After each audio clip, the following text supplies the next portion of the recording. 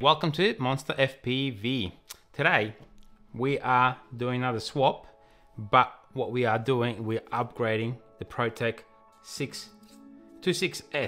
So we've got 4S batteries and a 6S batteries. You can see the difference.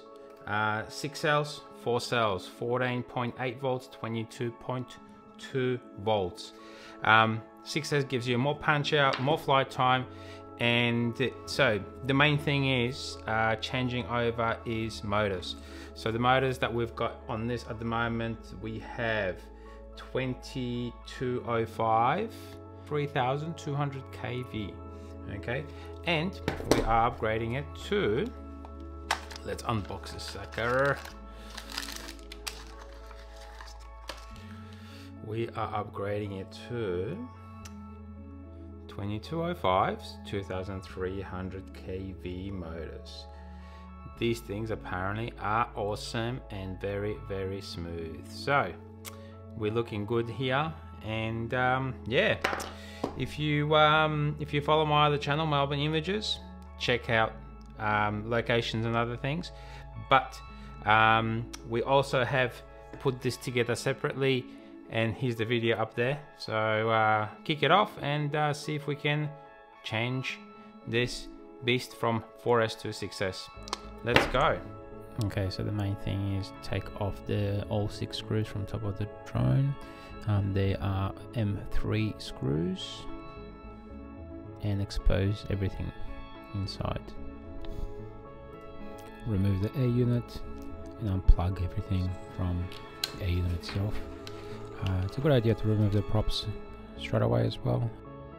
What I've done here is, obviously you can see how dirty that basically gets, yeah? So I've sticky taped it, the USB-C port, and that basically protect it from any grass or anything like that as well, so popping in. We can probably remove the whole camera. Open it out. You can see that it is quite dirty, especially when you're flying around sort of grass, landing, taking off. Just for your information, I guess, we've got the air unit obviously sits on top.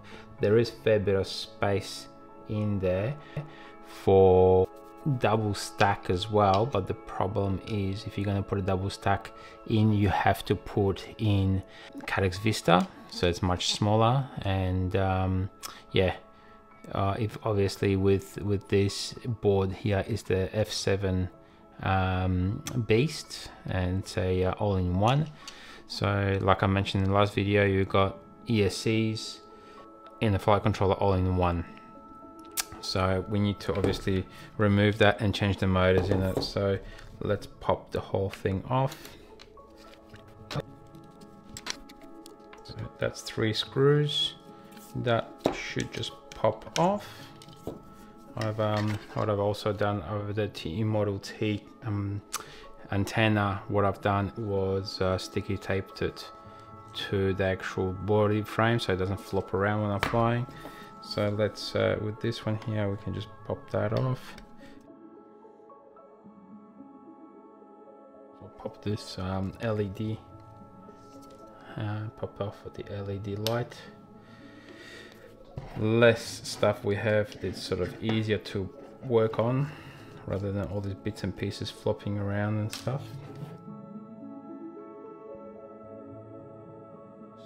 So keep in mind, what I've tried to do here is trying to keep all the wiring off the actual flight controller, so it doesn't sort of bang on it when I'm flying, and it doesn't interrupt obviously the actual flight characteristics. So less vibrations, flight controller is a little bit more responsive, so just try to fit the cables underneath and obviously out of the way, nice and clean as well. So now what we're going to do is remove the old motors. So best way to desolder everything, obviously try to be careful not to have any solder splatter and or touch any electronics in the while you're doing it. So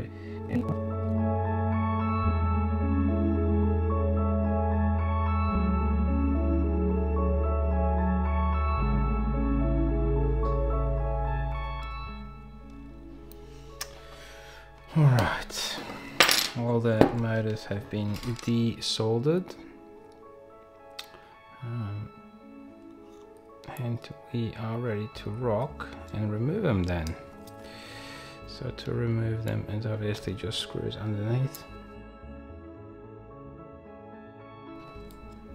Motor 1 is done.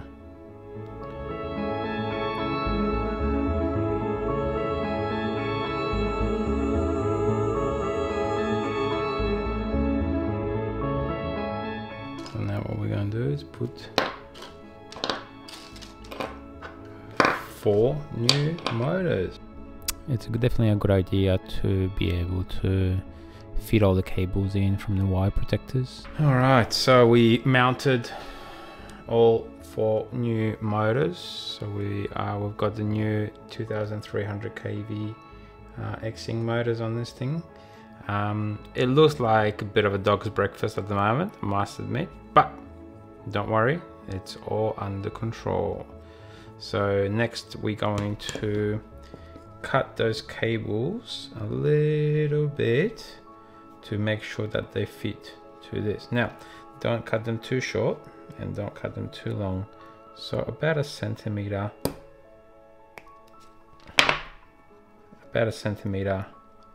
away from the actual pads itself, yeah? So that's one.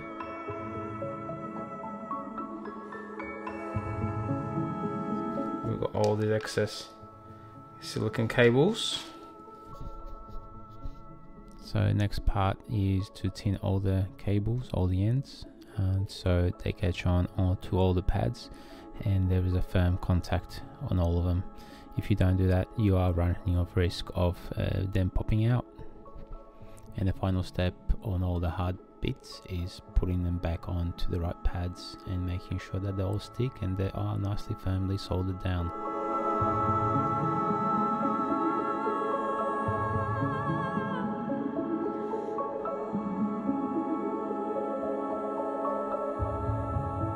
Alright, so what we've got soldered everything back on, nice. And so if you look at soldering, try to zoom in a little bit on this. If you see that little nice shiny thing, that's the correct way of doing it. See, these ones are pretty good. 1, 2, 3.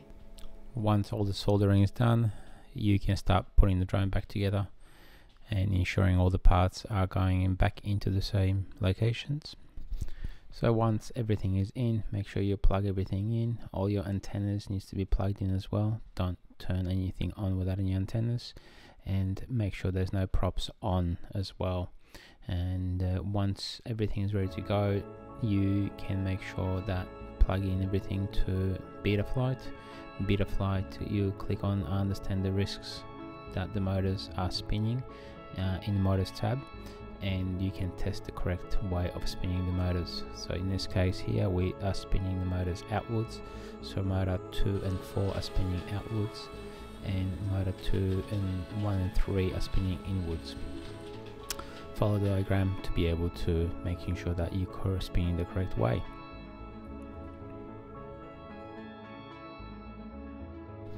If however your motor is not spinning the correct way, there's one way of changing the motor direction by connecting it to BL Heli, and then once you connect it into BL Heli, make sure you disconnect Betaflight and read the actual setup. Once you read the setup in motors ESC 1, 2 and 3 and 4, you can reverse the direction of the motors if they're not spinning the correct way. Make sure you write the setup once finished.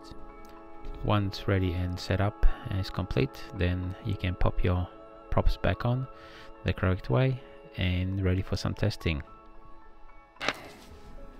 That's the old motors. We're going to do a nice build with those.